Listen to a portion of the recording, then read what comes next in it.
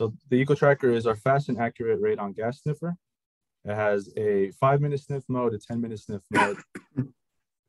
It has industry-leading sensitivity at 30 counts per hour. It supports for continuous radon monitoring. It uses one single mobile app for all 4 detectors. It has strong technical support, and it has the best value on the market. And this is what comes with that value. You get 4 EcoTrackers, a carrying bag, 4 power adapters, 4 extension cables, and 4 step-up cables for the optional battery if you have them. The EcoTracker, getting started with the EcoTracker is really easy. You can plug it in, wait for it to initialize, and once it's ready, you just download our EcoTracker, which is free, and it comes with the package, and you're ready to go. This is what the mobile app kind of looks like as soon as you open it up and you set up your EcoTrackers. On the left-hand side, we have it in picocuries, and on the right side, we have it in becquerels. As you can see all 4 detectors lined up at once with the levels, and also color coordination based on whether no action is required, whether you should consider fixing your home, or if we recommend fixing your home. Once you click on one of these EcoTrackers, that's what it would look like here at the bottom right.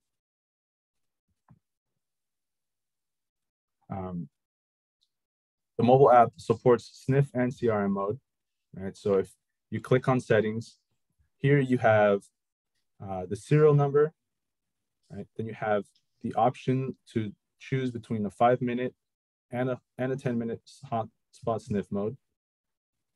The next thing is there's a button to switch from sniff mode to continuous monitoring. Then there is a erase all data button, a place where you can change the unit setting, an alarm setting for if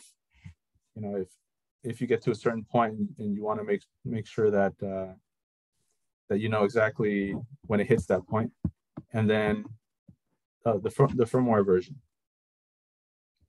Once you change modes, you'll get one of this pop-up, and as you can see, you do need to either reset your data or save and then reset. If you decide to save your log data, you can go ahead and give it a name, and it'll save, and then it'll go into the next into whatever mode that you decide. So Jesse, I know you have some experience with this. I would love to hear more from you regarding this.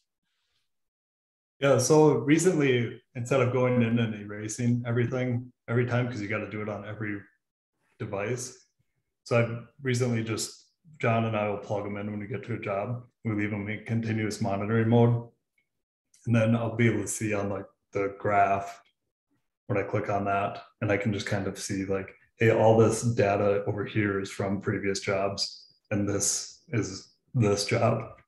Excuse me. And then like in the video that we just posted an hour ago, that we're looking for a hotspot, and I believe we switched them all to 5-minute mode, and Chuck could probably clarify if we did that, but I'm pretty sure we switched to 5-minute interval, the hot sniff, and then cleared all the data so we can get faster updates. But I usually like to leave it in continuous monitoring mode just because it's 1-hour data points instead of a bajillion 5-minute data points, and I'm not good at math, so I'm not like 5, 10, 15, 20. Okay, that was an hour ago. Yeah. So usually I find myself leaving it in continuous monitoring mode. I see. Okay. Yeah. So do you have any other stories or real life scenarios of you using this the EcoTracker? Maybe like a funny story or something like that? Well, I know I talked about my cousin Mike's house last time, and that's the video that you guys sent out. I'm not sure if we had done the wrap up at that point when we talked last, but that video we kind of wrapped things up, and I had just left those run for a couple weeks because I couldn't get back there to film it until then. Normally we wouldn't leave in the customer's house. We usually have a pretty good idea of what the radon levels are when we're wrapping up. But in the video that we just posted today, that was for that hands-on radon training course, and that might be an actual better story to tell, because the EcoTracker really kind of saved us there.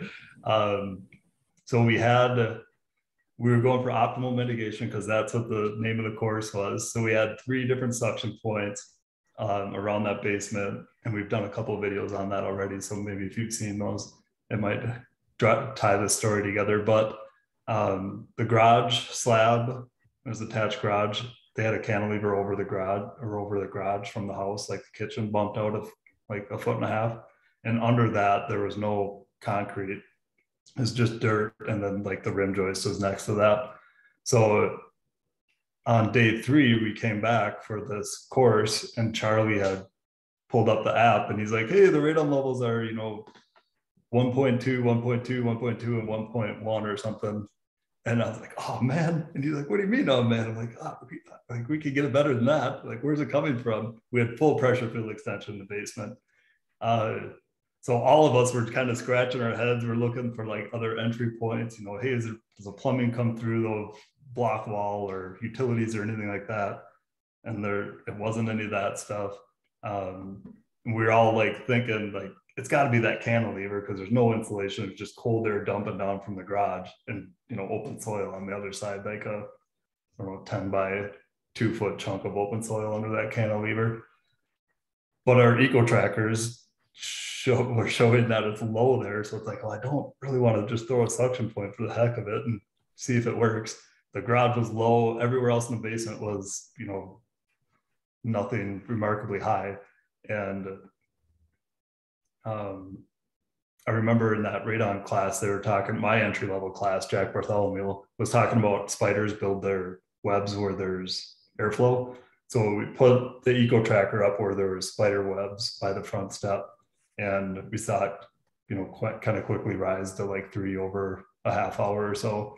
So that front step, that adjacent slab, thanks to Chad and Bruce's case study on that and Bill Broadhead, I remembered that and like, oh, that front step is our culprit. So we dropped a suction point in there, and the radon levels, dropped to 0.3 to 0.6 when we came back after lunch. So that's kind of how we used it to track that down. And had we not had that, trying to set up a CRM somewhere and wait, it might have drugged that job out a lot longer. It wasn't a half hour later, we're pretty confident, like, hey, it's the front step. With CRM, you got 1 data point every hour, and the first 4 hours aren't that accurate anyways for some monitors anyways. So that's the most recent story where it's really kind of saved us. So yeah, that's awesome. Oh, yeah. So okay, so then would you say that the EcoTracker really helped you out, like just yeah, I think Charlie Gutridge is going to be watching this later, but I was just watching that video before Daniel posted it for edits, and Charlie at the end's like, EcoTracker's like, they're a game changer. So like, that is the title. But so yeah, yeah. Somebody grab that headline. EcoTrackers, they're a game changer. That's copyright by Charlie already. Copyright by Charlie. I'm gonna have to ask for that. Yeah. Okay, great. That's awesome. Yeah. Well, let's move on to some of the questions that we got from the last webinar. Here, the question is, where would you recommend setting these up for testing? Floor, stand, counter. What are the limitations, and what do I do if I get high levels? Will it damage the unit, or will I just need to reset for a couple of days? So we do recommend setting the EcoTracker around 20 inches from the floor and 20 inches from the wall. The EcoTracker's radius is about 1,000 square feet. The device will not be damaged if it is exposed to high levels of radon. But if it's been exposed to more than 30 picocuries for more than 30 minutes, you're going to have to ventilate for at least an hour. So that's the answer to that question. Hey, David, I think, didn't somebody say you want to leave it plugged in too? Like if it's outside, you want to leave it plugged in outside? That's right. So you want to leave it running for about an hour outside in a well ventilated area. Okay. Yeah. Jesse, do you have any more input on this? Like any more insight on where to put these devices for maximum? Yeah, so I'm not using them like the EPA protocol. I'm putting them wherever I want to know. So I'm very curious. Yeah. And like you would never test in a sump basket or under a sump cover or whatever, but I had one and I propped them up around the basement. And I think I told the story last time, but I might set them by a sump basket and like, holy cow, it's 75 there. Let's pull it out of there. But I'm just curious like that. So like, I don't really care about the protocols because it's not an official test. So like my cousin Mike's house, you might not normally test in a well room. But it showed us like, hey, we got to fix this, and fixing that fixed the whole rest of the house. So I think the protocols can kind of, yeah, they're good, but this is an official test. So like, I'm going to throw it in a crawl space and stuff because I want to know if that crawl space is hot. Yeah, these are just recommendations, of course, right? There is one thing though that I think is like, if you're gonna put them straight on the ground, be very careful, because I think dirt does damage them. So just just be careful when you do things like that.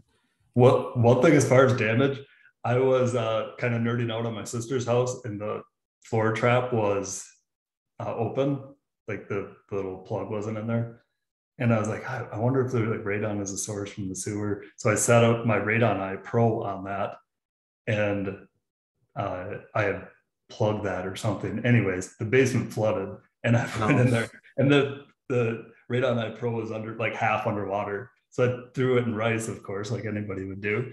And then I sent it to Bowser morning for calibration, and it was still good. That's awesome. Yeah.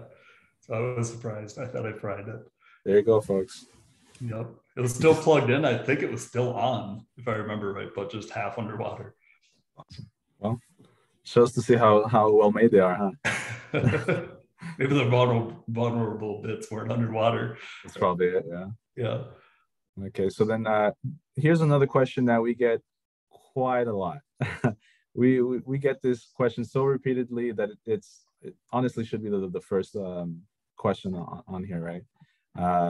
What are the key differences between the EcoTracker, the RadonEye, and the RadonEye Pro? So basically, the EcoTracker is 4 devices that appear on one app. It has a 5 and a 10-minute sniff mode. It supports CRM capabilities and are Bluetooth enabled. The RadonEye is Bluetooth enabled and has an app to see data and supports CRM. The RadonEye Pro is NRPP and NRSB certified, Bluetooth and Wi-Fi enabled, and can generate reports, and has a robust app and dashboard to view real-time data. So each of these has their functions, and we see that a lot of our mitigators really love to use the EcoTracker, just because of the sniffing capabilities and the simultaneous detection. RadonEye is more so like a consumer product, but a lot of our mitigators also use it. And then the RadonEye Pro is our certified device. That is, if you need to do a certified test, this is the device that you want to get, and then, in order to be able to have a certified result, right? So then here we have a few more questions, right? Does it give a report, or does it just give you numbers? The EcoTracker just gives you data points at this point. It doesn't give you a report. For a report, again, you would want the RadonEye Pro. Does the EcoTracker have a time and date stamp? No, the EcoTracker only shows data in 5-minute data point intervals. Does it require calibration? No, it doesn't. Because it's not certified, it doesn't require calibration. And then another very frequent question of ours is, does it have a battery? It doesn't have an internal battery, but you can use a 20,000 mAh battery pack, which will power it for about 60 hours, and a 32,000 mAh battery pack, which will power it for 76 hours. So after this webinar, you guys will have opportunity to ask more questions via surveys or or anything like that. So if you have a minute, please let us know how we did, what we could do better, what you guys would like to see, and we would definitely appreciate your feedback. So at this moment, what we're gonna do is we're gonna open up the floor for everybody to really, if anyone has any questions, comments, or anything like that, definitely this is the time to ask away. And I'll also be looking at the chat to see if we need any.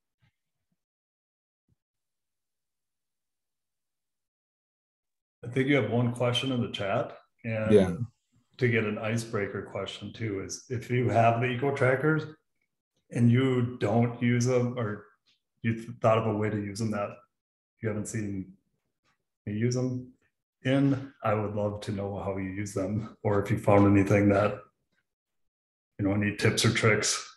I'm all ears, so chime in if if you got any suggestions. Yeah, you guys are more than welcome to chime in at any time, like Jesse said. I agree. I think it would be really interesting to hear how, if you do have an EcoTracker, how do you use it? What are some tips and tricks? So go ahead and put it in the chat, open up your mics and however you'd like. But to answer the question, how many EcoTrackers have you sold, and what is any feedback that you have received from your users?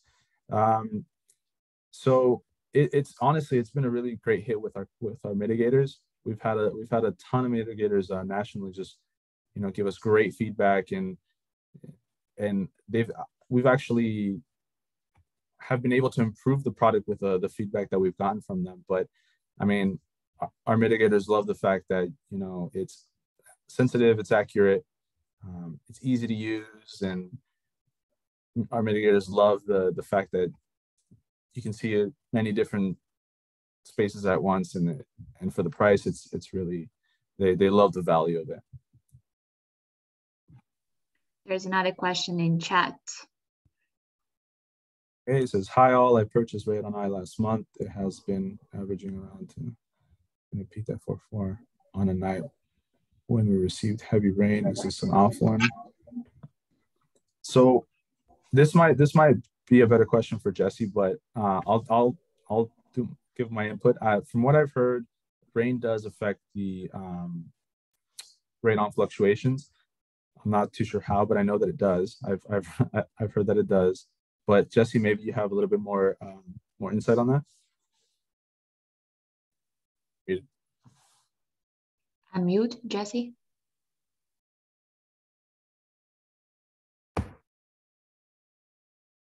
All right. So we see the spikes too when it rains. I'm not sure if it's the water, the heavy rain kind of caps the soil, and then it comes up through like the basement or the home because it's dry, or if it's like the water pushing the radon down where it has to come back up through the house or something.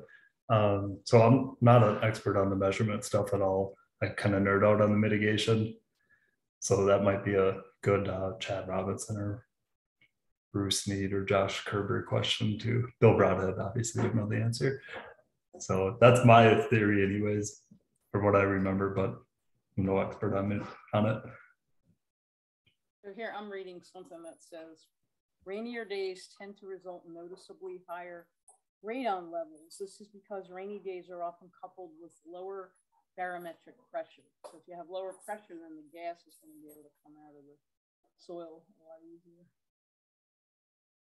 Oh, thank you, Michelle. I appreciate you doing the legwork for us there.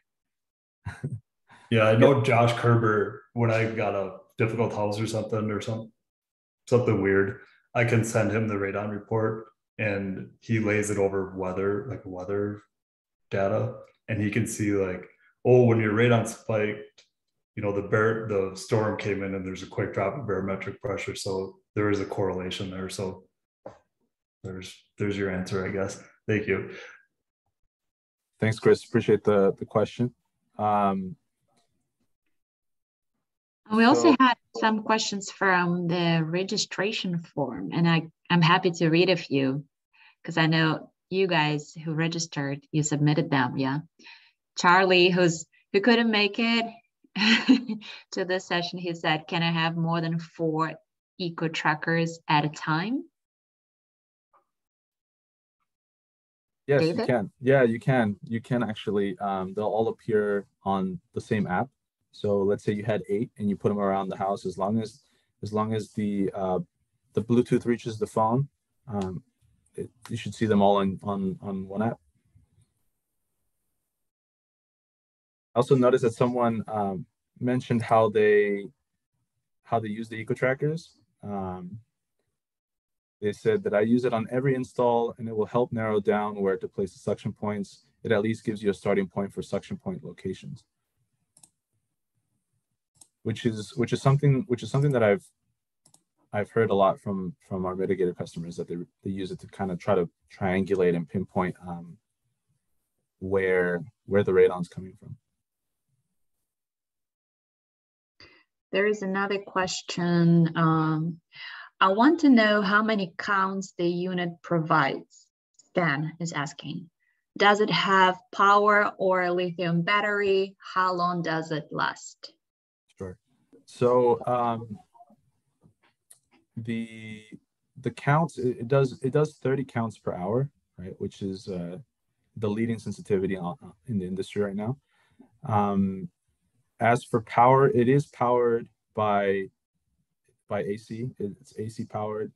Plug it into the wall and then you can receive power. But the units come with a step-up cable, which is, you can connect the 2 battery packs. I mentioned it earlier, 20,000 mAh. It'll give you about 60 hours. 32,000 mAh will give you about 76 hours. So we don't supply batteries, but there are some batteries that we recommend, and if you'd like, we can definitely we can share that with you guys. Yeah, looks like we got a question from Eno. Will I ever be able to see the data on all the data on one screen graphically? That is a great question. And that's something that I'd have to talk about internally. But for the time being, it's not looking like that for now. Yeah, I can answer the questions from the Eno. So we support the 4 devices, but app connect each devices at a time. So we are using the BLE broadcasting. So you can see the latest readings in one app, one screen, but graphically, you cannot see all the data in the one screen. So you need to connect the one device at one time.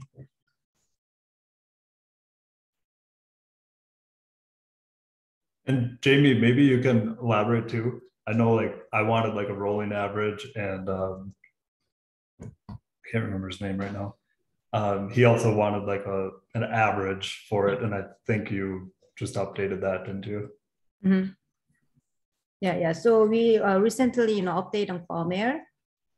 So if you guys can download from the new app from the App Store, or update the app from the App Store, then you can update a firmware, and then updating the firmware, including previously we are checking the hotspot finding each 5 minutes or 10 minutes, but with a new firmware, we changing the way of calculating, so we can show average of last 30 minutes. So you can see the last average of last 30 minutes on 5-minute snipping mode or 10-minute snipping mode. So Jamie, follow-up question on that. When I'm looking at the app on my phone and I have all 4 devices listed, before I click on any of those, is that the that rolling average there, or is that what it is currently right now? Yes. Yeah, that reading is already average out last 30 days, 30 minutes. Okay, and the same with the display on the monitor too? Yes. Okay. All right. Does anyone have any other questions?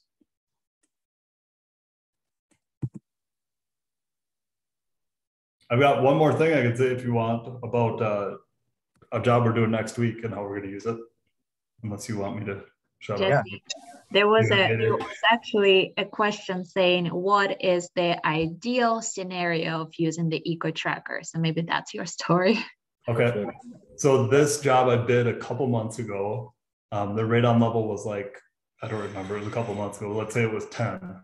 And the husband and wife were there, and the wife was like, well, I wonder what the radon level is upstairs, and I wonder what it is over there. It's like, ah. So I grabbed the EcoTrackers, and I ended up spending 3 hours there. So thanks a lot, Jamie. Just kidding. But I scattered them around, and then I'd be like, okay, this is 13 here, and it's whatever, 13 in the laundry room. And then she's like, well, what about the bedroom upstairs? I'm like, okay, let's put one up there. But they had a well room that they didn't know they had.